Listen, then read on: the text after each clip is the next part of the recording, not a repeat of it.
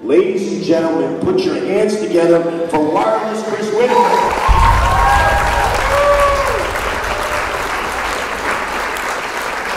Hey, welcome to another Wireless Whip Wednesday. And if you're a University of Georgia fan, congratulations on back-to-back national championships. That might be a tough topic for some of you, but it is a fact. Back-to-back champs, UGA. What a great story. And Stetson Bennett the fourth. Great story. The guy was told he wasn't good enough. He was told, hey, go get more experience elsewhere at a junior college and maybe we'll talk to you later. Did that, comes back, walk on, try out, no scholarship, second string quarterback.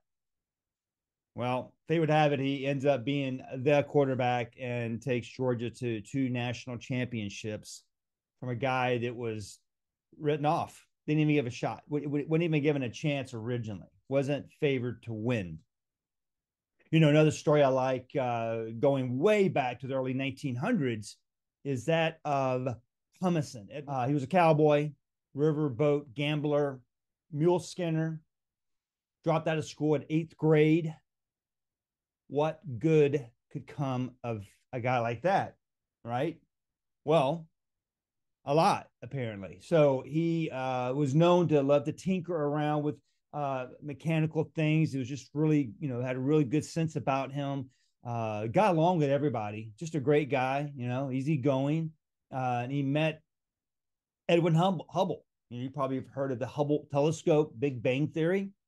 Well, at Mount Wilson, where they built the first large observatory in the early 1900s, Humiston worked there as a janitor. Became friends with Hubble. Hubble was known to be a very difficult guy to get along with. He's a World War I Army major, during combat, became a world-renowned astronomer, stargazer.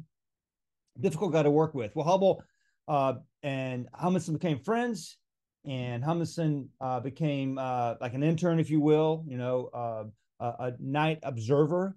If you're watching the galaxy from a rock that's spinning around the sun, you have to continuously adjust your telescope to keep it on target. Well, the night observer, that was their job. While while Hubble rested, Humiston kept the telescope pointed at the Milky Way, the galaxy that he was studying. And he started to observe things and notice things. And even Hubble says, hey, there probably wouldn't have been a Big Bang Theory if it wasn't for Humiston. So what an unlikely partnership.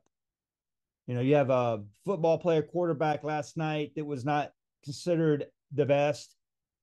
Prove he is a great leader and a great quarterback. You don't get lucky twice and go and win the national championship. I don't know if luck helps all of us, but that wasn't luck. Then you got Humiston, a guy that dropped out of school in 8th grade, cowboy, mule skinner, gambler,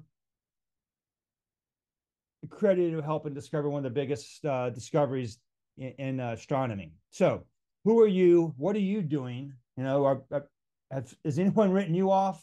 Do you think you're not qualified to help your customers and help your business partners, help your network achieve great things? I believe you can. Have a great day. See you next week on Wireless Wit Wednesday. And reach for the stars. Is that too corny? I don't know. But reach for the stars sounds appropriate right now. Take care.